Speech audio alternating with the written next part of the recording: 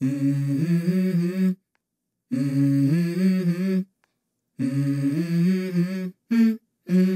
go. I wake up to a little bit of drool on my pillow, feel like it's gonna be a bad day. Yeah, I'm tired of shit, and the coffee ain't hit yet, damn, ain't that great. I don't wanna go to work, cause my boss is a jerk, and I'm not even that paid. I need a change in my life, cause I don't feel alive, and there's nothing that makes me happy.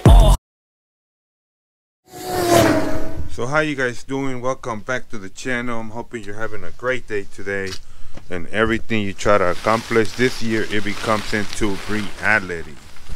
Welcome back. So I would like to do this video for my own memories, because I want to show you guys what my 1964 Impala looks like, and this is what I have. We're gonna actually do a review on the car, and I want to show it to you guys because I want you guys to see it, and I want to show you all the work that it needs to be done. The car was at my friend's house, and he helped me tow it over here, and it is in really rough shape. I mean, you know, when you get a project like this, you know, you can't expect anything, but this is what I have. I also want to do the video because when this car gets finished, I want to remember what it looked like, and if I ever decided to sell it, I want to show the buyer what the car used to look like. All right, so here we go. On the previous video, we changed the door. This is the door from a Super Sport, so some holes gonna have to get covered and re-drill the new holes for the new molding. I took the trunk out because I thought my friend had a better trunk than the one I have, and basically this one, the one I have, is better than the one that he was trying to give me. I went all the way to his house. He lives about 45 minutes away. Would I get mad? No, I didn't get mad because I understand he's trying to help me out, so that's good of him. But there's a huge dent right here. Can you guys see it? Right there. The car has a history of what happened to it, and I'm going to tell you guys as we go through it. So what happened to the car was the guy that I bought it from gave it to this other guy to work on it. The guy worked on it and sanded basically all the paint down all the way to bare metal, and he didn't bother to primer the car. I don't know why, I don't know what happened, and I don't know the motive of why he didn't primer the car. So he told my friend that he was gonna have the car ready with primer and the body work done, and that was not the case. This guy basically just, the guy that I bought it from told me that he gave it to him and everything was complete, like the seats, everything was there, and the guy just took everything apart. They didn't really do a good job. As you guys can see, he just sanded it down to metal, and the guy disappeared. Then my friend, the guy that I bought it from, I'm gonna call him my friend. My friend that I bought it from, he couldn't get a hold of him, and the guy nowhere to be found.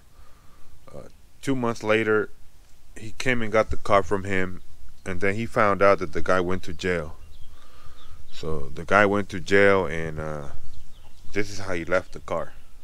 I have the fenders, the hood, and the glass, everything else. I have it. Just showing you what I got from him. So the guy went to jail, and this is the product that he left. And this car was not hit from here. That's what he told me, that he just, somebody hit it, or I don't know what happened, to be honest with you.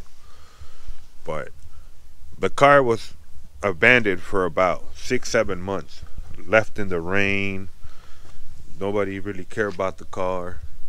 And I've been looking for a convertible Impala for a long time. And finally I was able to find one.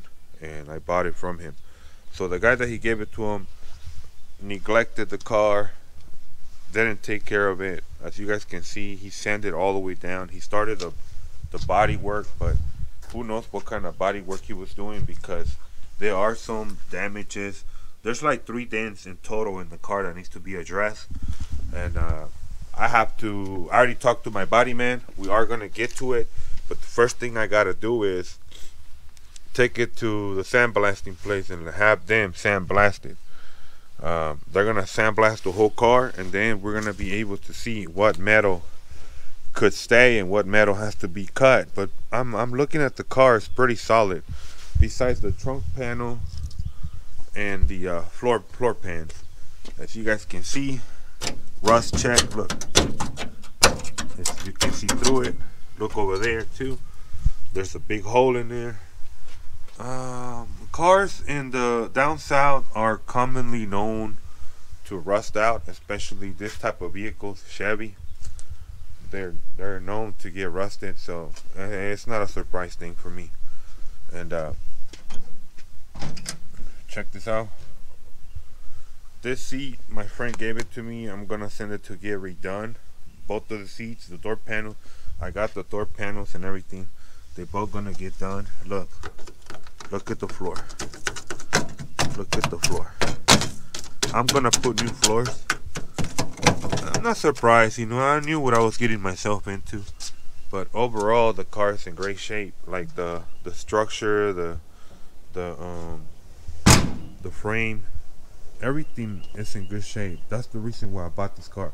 I've been seeing a lot of Impalas that this portion right here is so rusted. Like when you touch it like this, the whole part right there, all the way around, is rusted, and it's not good to fix all of this. If you look at the quarter panel, they're pretty solid to me. So this is the one that I found that it was in better shape than any Impala I've seen that it was convertible. So back to the story behind this car. So this car was abandoned for about almost a whole year, and it was just, I feel bad. Like, I try to save as many cars as I can, but I'm not Superman. I don't have the manpower to do it, and if I did, I would go ahead and hire as many people as I can and just go look for cars like this and restore them. But I'm just one person that, you know, trying to do everything. So like I said, it's going to be a slow process. I'm thinking about putting an LS1 or LS2 engine. I'm not sure yet. Thinking about it. And then also, I'm like, I'm deciding what color I'm going to paint it yet. I already know what color, but I'm still debating whether I should do it that color or not. But this is what the car looks like. This is a total review of the car. Me and my friend, we started doing some sandblasting, but his compressor was not strong enough to you know, to take care of all the rust out. So this is, when you do sandblasting, this is what the metal looks like. Check it out. See how clean it is? That's how I know that the car has good structure. So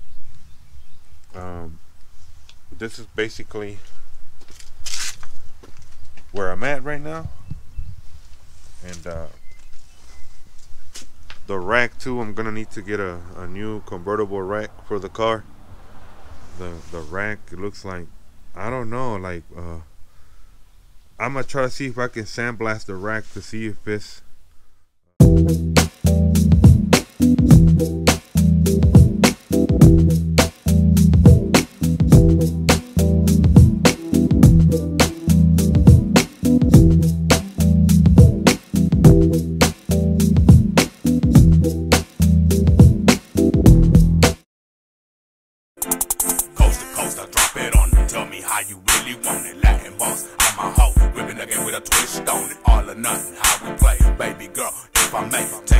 Chevrolet and change your life in a major way. Give you things you never had. Champagne, bubble bath, presidential suit. He tell me, can you handle that? I came from nothing, now the whole thing changed. Pockets swelling out with hundreds, VIP when we upgrade.